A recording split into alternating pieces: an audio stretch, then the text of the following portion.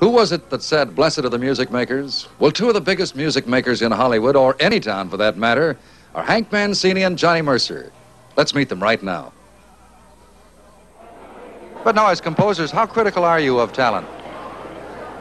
Well, you know, that's one of those old things like spell my name right, but that doesn't always hold true. You like to hear your song done correctly. Johnny has done many melodies for things, but I mean, he's done mostly lyrics. But I imagine, John, you feel like you like to hear him like you wrote him, don't you? Yeah, either that or improved. Does this happen? Yeah, that's happened. Oh, a good performer does improve your song. He adds little things, you know, and tempos, and he says ad-libs, things. I think the good performers are great. I've often wondered, do songwriters ever write with people in mind, singers in mind? Well, you'd have to, especially if you have a show. You have to write. For instance, suppose you had to write a show for the late Helen Morgan.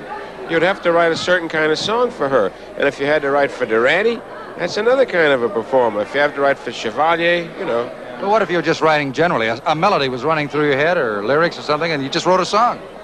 Well,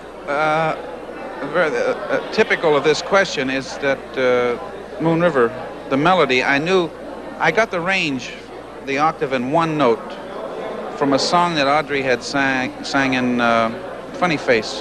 How long has this been going on?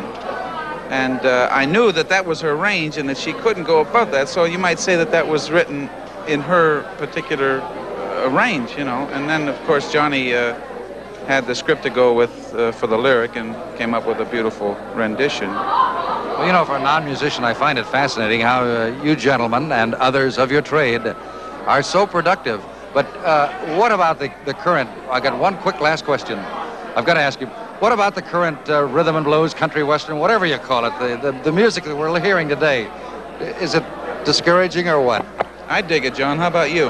I think it's getting better. I've said it a long time ago. I said, with everybody writing, out of this has got to come some great writers. And I think a song like Yesterday, it just proves that the Beatles are becoming grown-up writers. They're maturing. They're learning, that's right, and they're getting real good. Thank you very much, gentlemen. Continued success.